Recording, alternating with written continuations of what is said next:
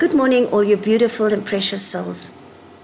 Life is a journey, and we're all on a soul journey here. And in 2004, my great awakening started. And it started in a moment when somebody was attacking me. And in that moment, his face changed. And all I could see was this priest having a Bible in his hand and singing the Psalter while I was being burnt alive on the stake with 5 Knights Templars. That set me onto deep questioning. Why did this happen? Why was I the only woman between all these men? What had I done? And in that moment, I started my quest to find out the truth.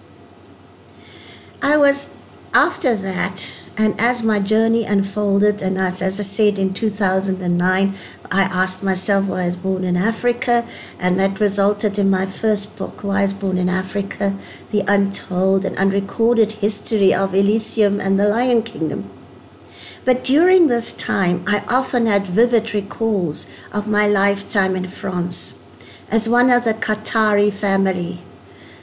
And in that, I started to see myself riding a white horse and having a red dress on, and I could outride any man. And I was safeguarding what I promised my father to do under oath, to safeguard the most precious of all documents, the most precious of all manuscripts, because at that stage the whole of Languedoc and Aquitania was under siege as the Third Crusade was launched against the Cathars families. I saw myself often in desperate situations where I was literally hanging on the edge of cliffs with my hands and trying to sort of get down on ledges where I could actually take some of the documents that were tied to my back to safeguarding.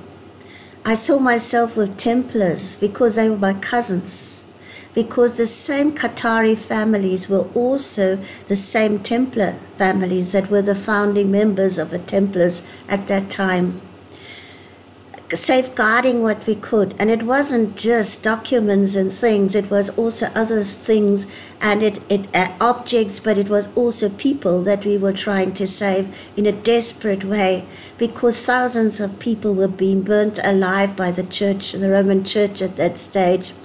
And there was a deep knowing that we had to preserve what we could preserve for the greater of humanity at that time.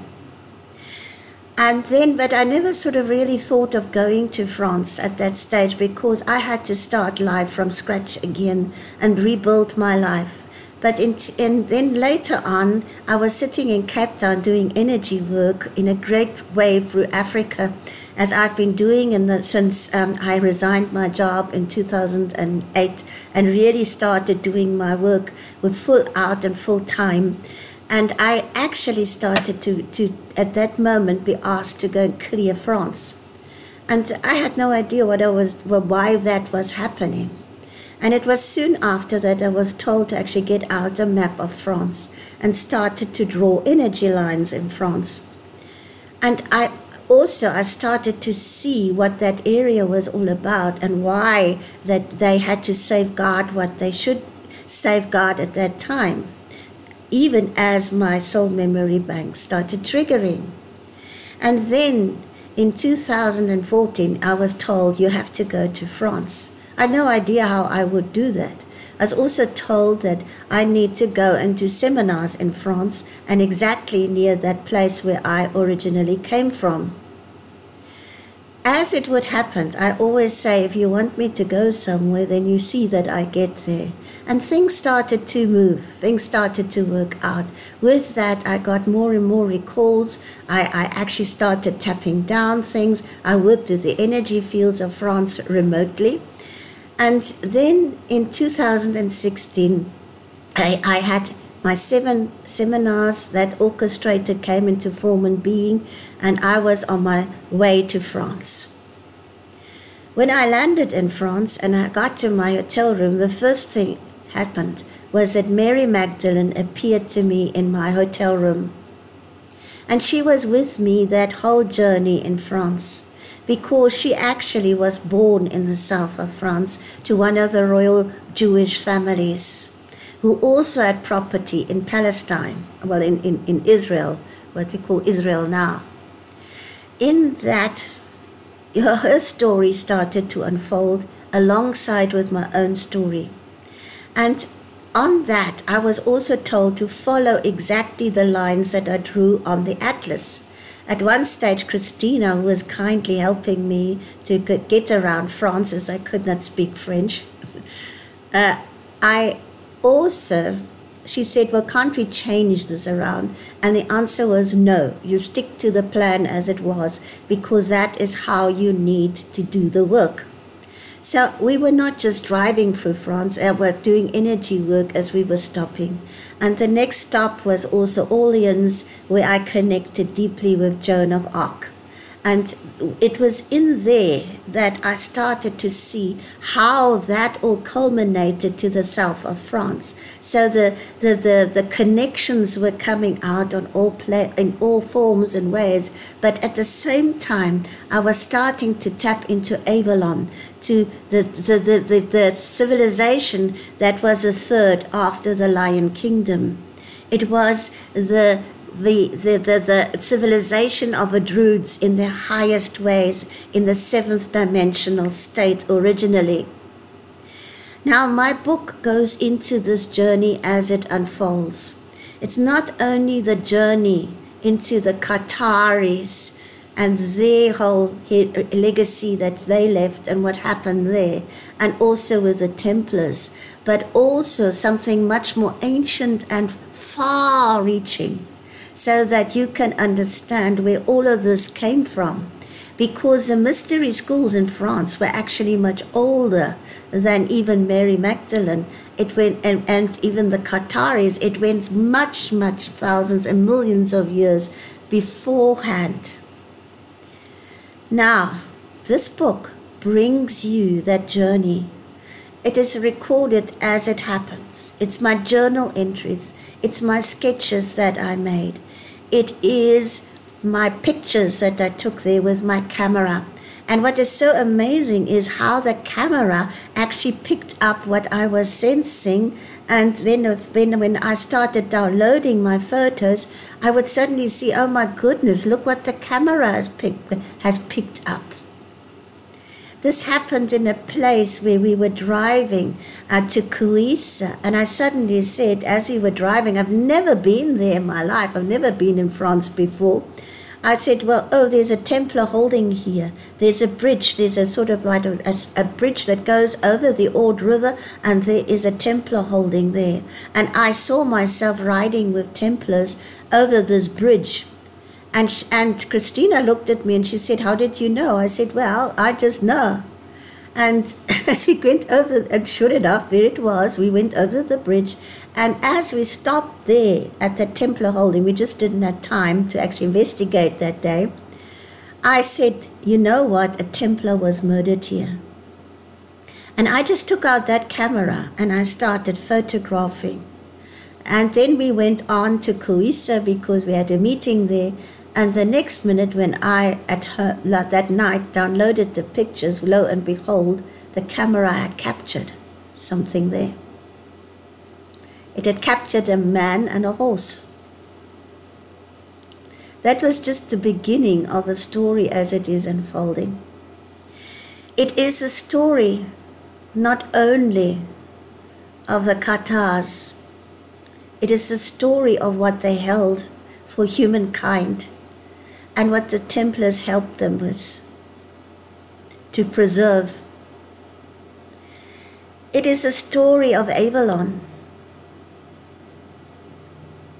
and their legacy. But more than this, it's a story of the pure souls that incarnated time and time again to hold the light steady for humankind in times of great darkness. It is a book unlike any other. It will trigger the keys and codes in your soul in a very, very deep way, as all my work does. I'm just an instrument. But it's my deep felt and my heartfelt wish that if you actually read this book, that it will help you not only to heal in the highest degrees, but also to find that the power of love is present in omnipresent ways everywhere. This is the time of great healing of the woundedness of humanity, but it's also the time where we ascend into the new earth. And this book is basically because I had to go through the energy work that I did there. Great healing, because when great catastrophes and great things happen like happened in Languedoc and in Occitania, his true name was Occitania, they had their own language. What really happened there was with this incredible homicide that happened there, the greatest one ever. That whole trauma sinks into the land. And it was a releasing of the trauma of the land, but also the trauma of the collective of humankind. And that is the prophecy of the Cathars have come into form and being, as all the Cathari souls who were involved then and the Templars have returned.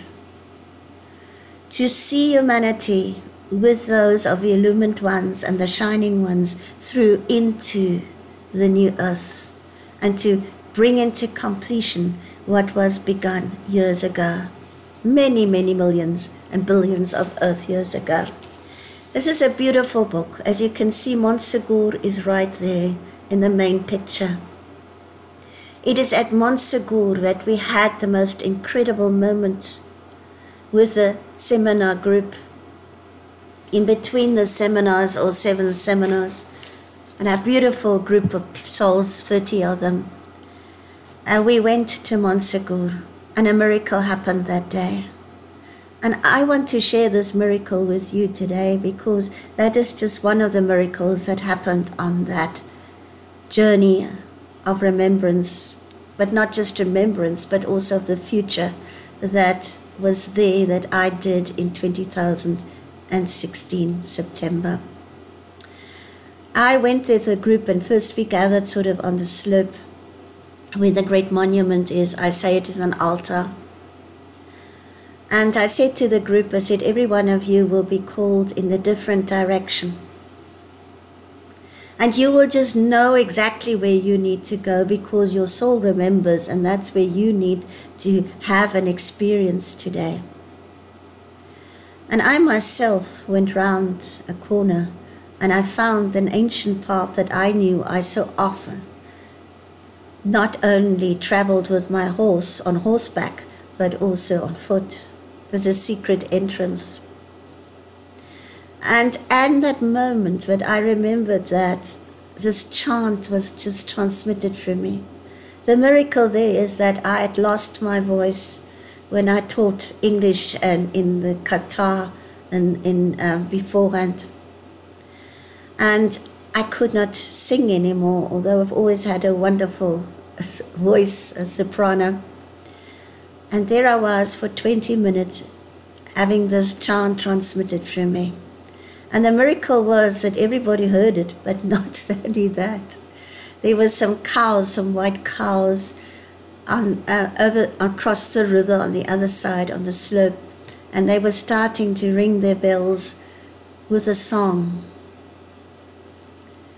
And when I stopped, I knew that I had to gather the group around the altar, and that we had to sing this ancient chant. It is a chant of healing, but it's also a chant of gnosis, and a chant to connect you to the higher consciousness, but also to the power of love for its heart opening. And one by one, I started singing it with Carol, who come from the Channel Islands, and she had received the same message because she was working with the dolmens there.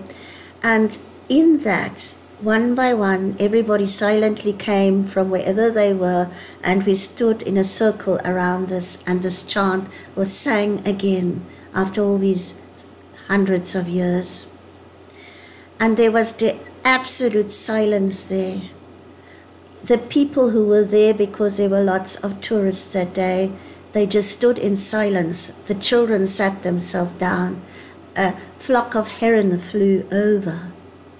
And in that very moment, I saw the last of the Cathars, the last the last 200 of them, singing and chanting as they went into their death.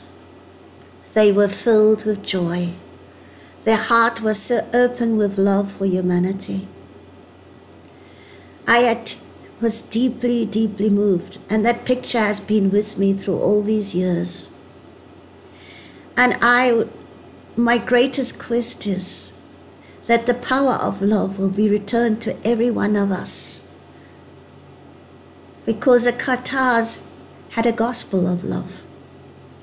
And they said that everyone in truth is one. And they practiced that. They were the pure ones. And those pure ones have all returned now. And they're helping us now through this immense ascension process into the new earth and into our new light body form. This book is a book unlike any other that you've ever read before. It goes deep, it goes on many levels. But on the other hand, I will always remember Christina when we were on this, and I started downloading the information and the visions would come. She says, "Oh my goodness, I so love playing Sherlock Holmes with you." I thank Christina for her generous and most loving help. This book is also dedicated to her and to all those who helped with the editing process, and also my publisher for bringing this all into form and being. It is a beautiful A4 book. You can get it in hardcover and in soft cover, and it's beautifully illustrated with my sketches and all the photos that I took on my journey. And more than this, it also brings the story of Mary Magdalene, the Cathars and the Templars and Avalon, and also Joan of Arc, because she gave me her true story. She was not a peasant girl. She was actually a high initiate. So this book is something that I dedicate to humankind with great love, so that the woundedness will heal and is healing. And we experience the power of love in the highest and most profound way. Because in truth we are all one. And in truth there is only love. This book is my gift of love to humanity. May you be blessed. And may the power of love expand your heart and your consciousness. I thank you for being on this planet with me at this time. Thank you. What a beautiful, beautiful world we have.